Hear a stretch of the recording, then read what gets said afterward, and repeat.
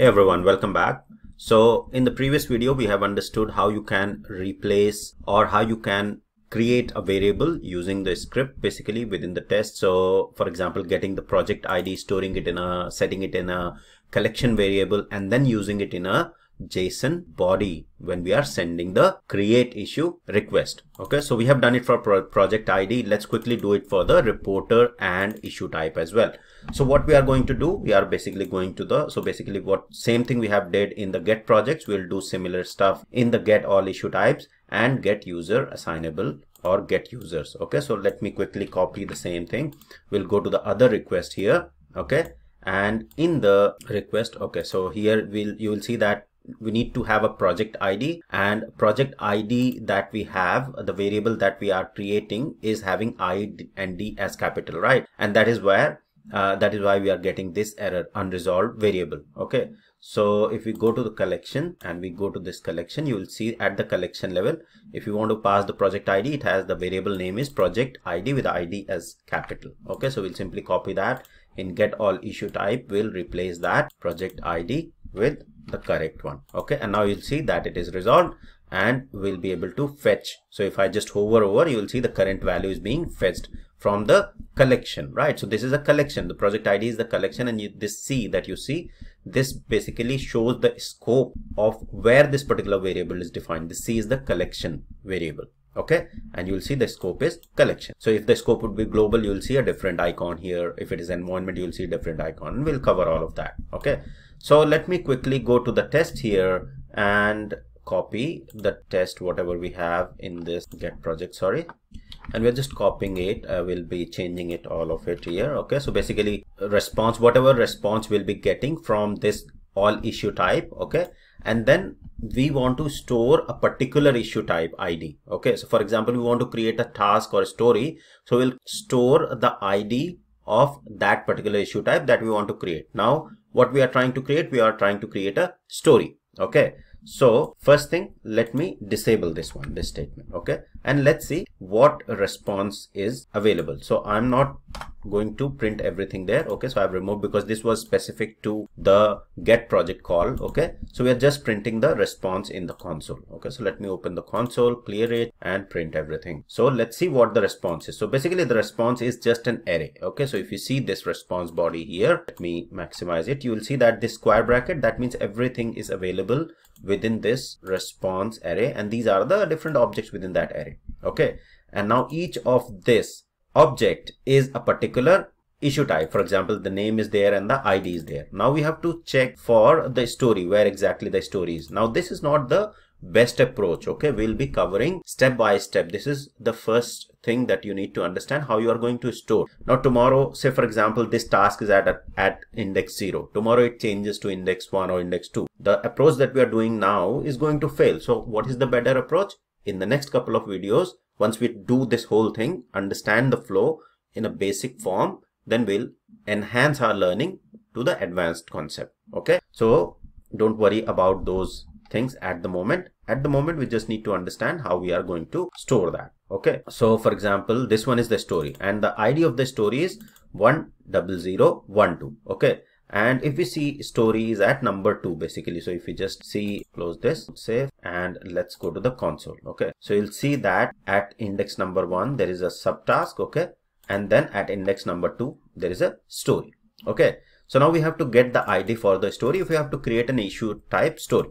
So what we'll do, we will basically go to the, we'll analyze this request here. So at the first index is what it is, the task. Second index, it is a subtask, and third is basically a story. So what changes we'll do, we'll simply say in the response. Okay, let's go back here. So the response will simply say number 3. Okay, so we'll say the response, and then we just want to print what is at the third index. Okay, so we'll simply change it to 3, and let's send that request, and you will see that what it is printed, it is printed bug, right? Basically, if the item is at 3, then the index should be 2, right? So that is why it has printed bug, because actually the story was at 2. So we'll say response, and because response is in an array, so we'll just put the index of the object for which we want to fetch, so it is at 2. Okay, so we'll simply send it again, open the console, and you'll see that we get the story there. So now we get that object where we have the story ID, and now we'll simply say,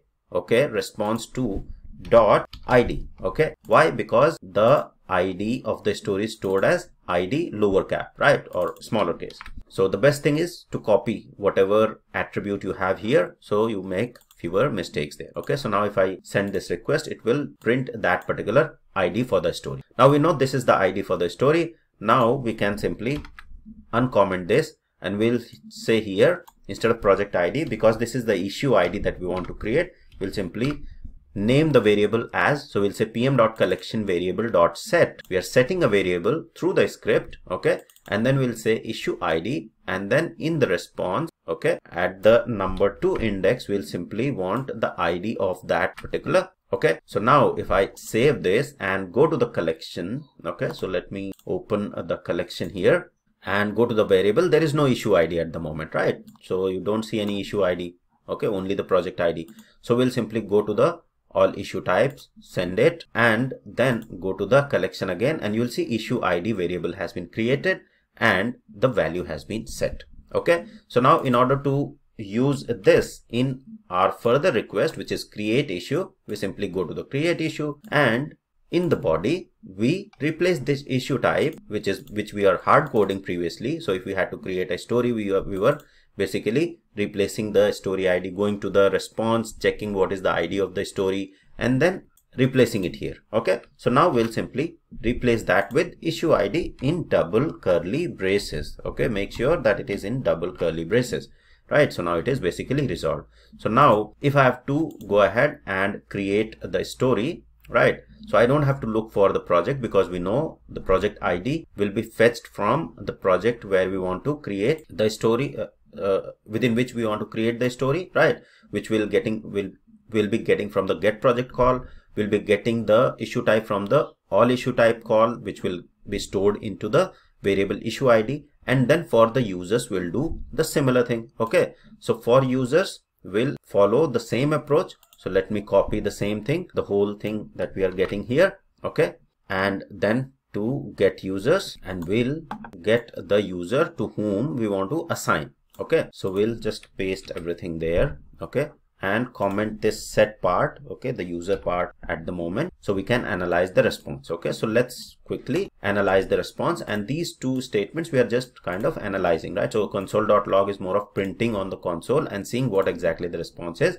so we can fetch the values out of it. Okay, so I've sent this particular request, and this is again an array. Okay, so different users are present there. So you will see that different users are there, and say for example I pick any of the user. Okay, so I'll pick the first user, for example Farhad. Okay, so I will simply go ahead, and this particular user is at the index 0. Okay, so it's pretty easy. So we'll simply say, okay, I want the ID of the first user. Okay, and the first user is at index 0. Okay, and if we go to the user, okay, the first user, what we are looking for, we are looking for the account ID. It's not ID, it's account ID for that particular user that we need to pass into the request JSON body of create issue type, right? So we'll simply get the account ID out of there. Okay, so we'll simply say dot account ID. Okay, and now if I simply send this request, you will see this is the account ID that has been fetched.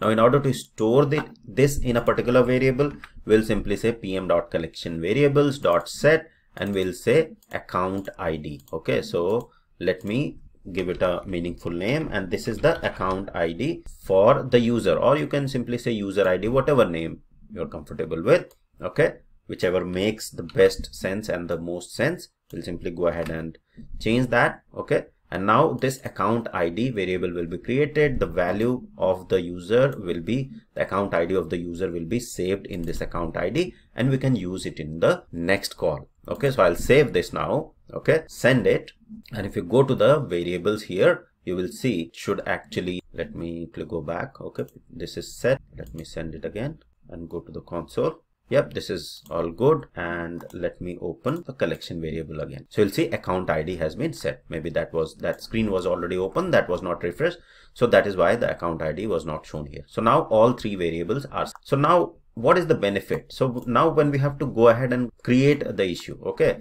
so we simply, instead of hard coding these values here, I'll simply, in double curly braces, I'll simply say account ID.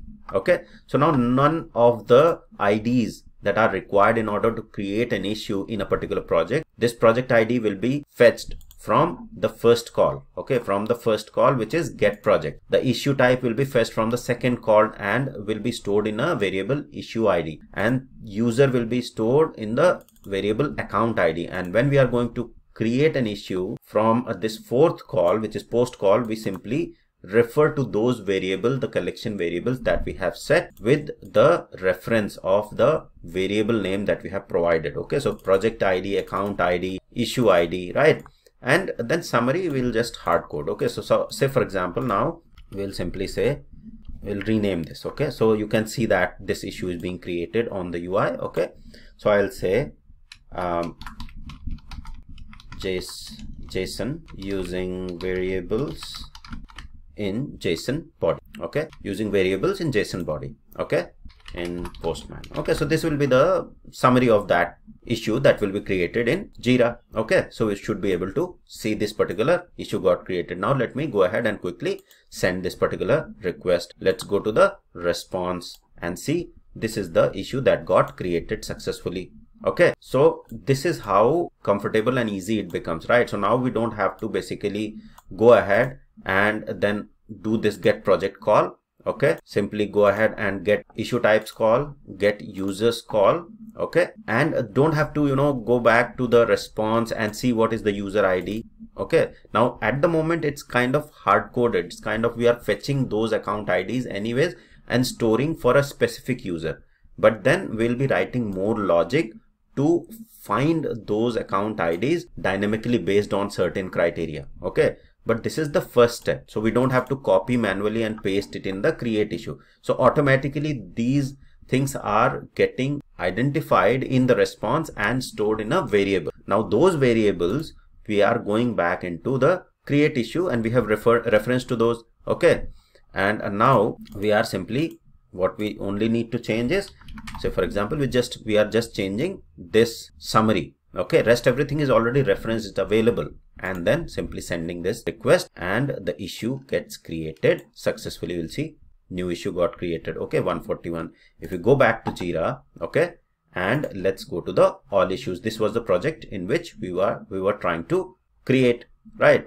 So we'll simply close this create window, go to the software project, close this, and we will go to the issues to see that those two issues are actually present that we just created.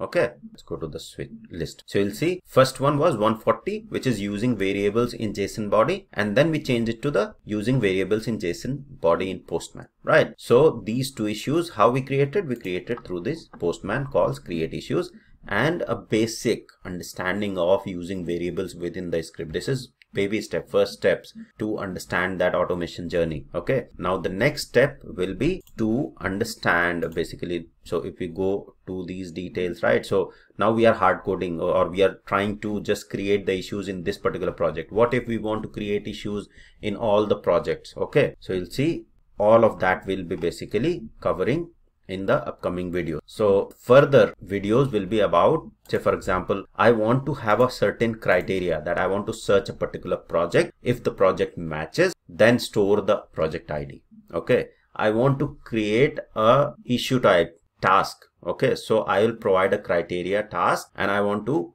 check that wherever the task is. So tomorrow, if say for example, currently the story is at index number 3. Okay, for example, in the array, tomorrow it changes to 7.